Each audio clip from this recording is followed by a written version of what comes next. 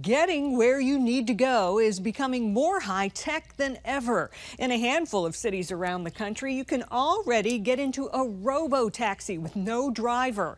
And testing for these so-called autonomous vehicles right on public roads is expanding fast. What does that mean for your safety? Spotlight on America investigates. The future is here. Driverless vehicles on America's roads, picking up passengers in robotaxis and delivering goods in autonomous trucks. What was once science fiction is now a reality. Autonomous Vehicle Industry Association Executive Director Jeff Ferris says half of U.S. states have now passed laws welcoming autonomous vehicles.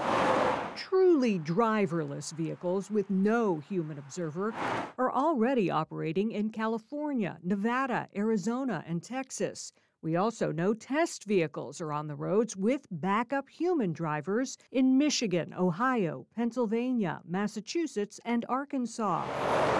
And limited testing is also taking place in undisclosed locations, possibly where you live. How safe, really, are these vehicles that they're being tested on the public roads? What we know from more than 70 million autonomous miles being driven on public roads is that autonomous vehicles are far safer than human-driven vehicles. Farah calls the technology a game changer for safety. He cites several studies, including one by robotaxi company Waymo, that reported an 85% reduction in injury crashes compared to human drivers. He also sent us multiple videos showing autonomous vehicles avoiding crashes. When you look at what's causing vehicle crashes in this country, it is overwhelmingly human error. It is things like fatigue, texting while driving while impaired. Autonomous vehicles don't suffer from any of these things. But safety experts say that's not the full picture. It has the potential to be safe, but what we're seeing is a lot of loose ends. Phil Koopman is an international safety expert on autonomous vehicles, now a professor at Carnegie Mellon University. His research extends nearly 30 years. A frequent critic of the industry's safety claims, he calls them misleading. Most of those 70 million miles had a safety driver. So if something goes wrong, there was a person to stop the bad thing from happening.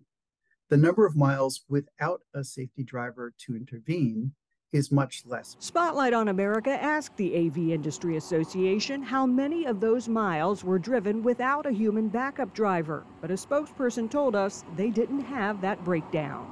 I got a unmanned vehicle that was kind of taken off from me. It's a Waymo car. Several recent high-profile incidents have raised concerns. Your car here drove into oncoming lanes of traffic. Phoenix police body cam video shows a traffic stop in June after a Waymo robotaxi was spotted driving the wrong way in a construction zone. It blew the intersection here.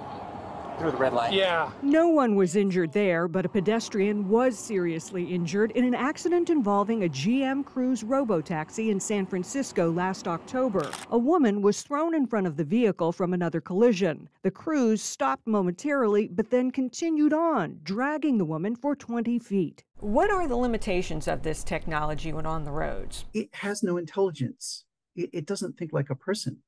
It just is trained, and when it hits something it hasn't been trained on, it just guesses. And sometimes it's right, sometimes it's wrong. Farah points out that humans are often wrong too and insists the industry is making safety a priority. This industry is very committed to rolling this out incrementally and safely, and so that's the top priority as we bring this to life. With such relatively new technology, safety advocates say caution is needed as companies scale up and put more of these driverless vehicles on the roads. Right now, there are no federal safety regulations for autonomous vehicles. It's up to each state as to how strict the rules are for them on the roads. For Spotlight on America, I'm Angie Moreski.